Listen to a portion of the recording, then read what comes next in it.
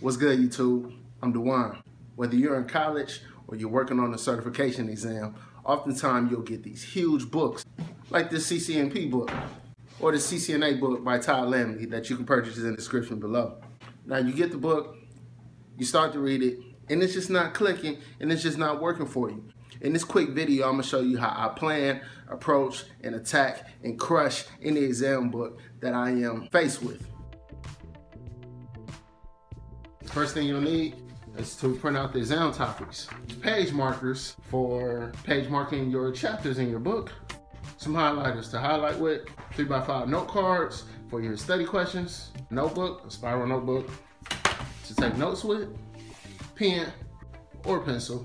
Some vitamins to make sure your brain's sharp. If you guys don't like taking notes, you can get a micro recorder like this 80s realistic micro recorder that has a built-in mic. The first thing I do is I open up a book and I go here.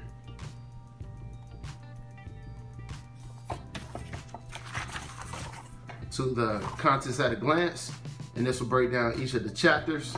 And once I have the chapters, I come in here and I tab off each chapter.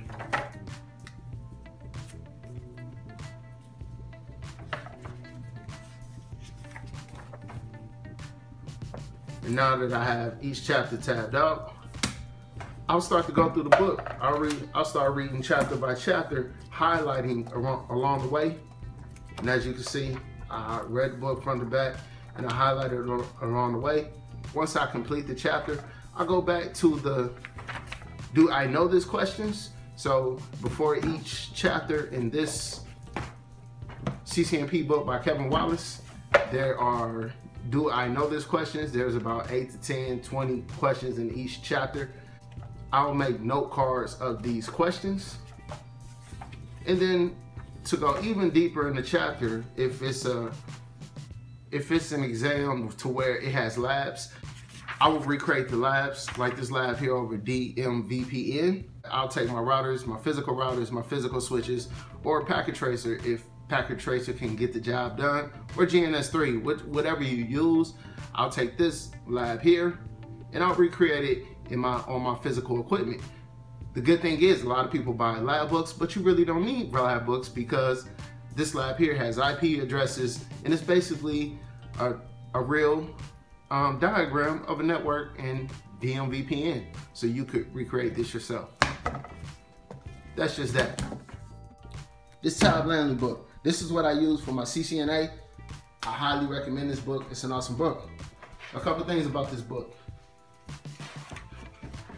Like I mentioned before, I open the book up and I go through the contents at a glance and I see what's in each chapter. The cool thing about this complete study guide is that it has the ICND1, ICND2, and the composite exam all in one. So if you decide to use this book will work for you. The contents at a glance. And then I go in here, but this book goes even deeper than that.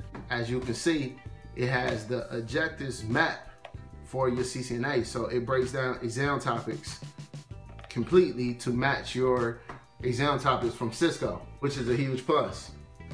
And so once you do that, what I do is I'll go in chapter by chapter, starting with ICND1 part 1.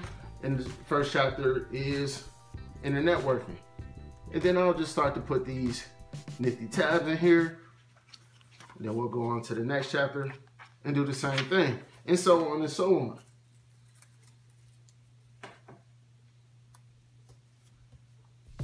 And then your final project of your book will look like so.